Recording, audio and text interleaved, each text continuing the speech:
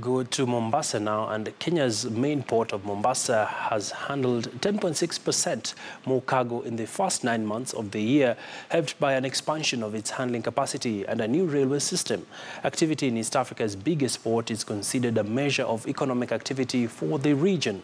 Mombasa handles imports such as fuel for Uganda, Burundi, Rwanda, South Sudan, and Eastern Democratic Republic of Congo.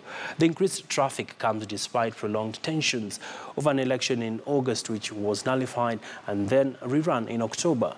Mombasa handled 22.8 million tons of cargo between January and September, compared to 20.6 million in the same period last year.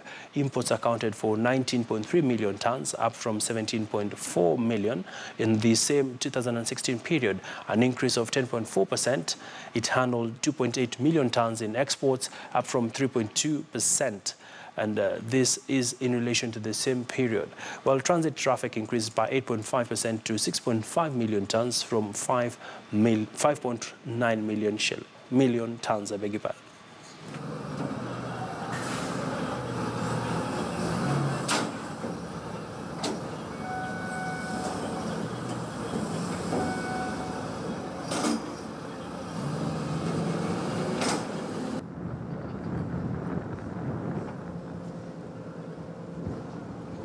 Now.